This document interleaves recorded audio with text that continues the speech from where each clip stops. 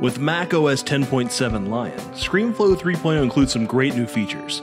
In this video, we're going to show you 3 of these. First is Auto Save and Resume. In the past, you had to save your ScreenFlow projects prior to closing the program.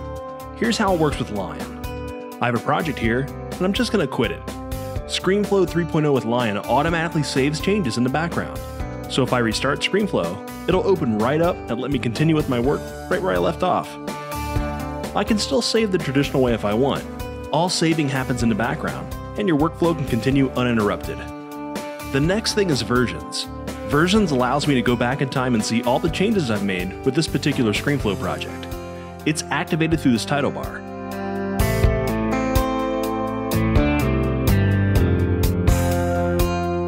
On the left, I can see my current version, and on the right, I can choose which previous version I want. If I want to use this version, I can click Restore, and now it's my ScreenFlow project. Versions happen automatically, without the user having to do any saving. Finally, ScreenFlow 3.0 features an iOS-style scroll bar. As I make the timeline longer, you'll notice the scroll bar appear at the bottom.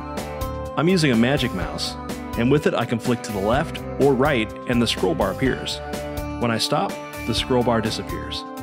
Auto Save and Resume, Versions, and iOS-style scroll bars. More great features when you use OS 10.7 Lion and ScreenFlow 3.0.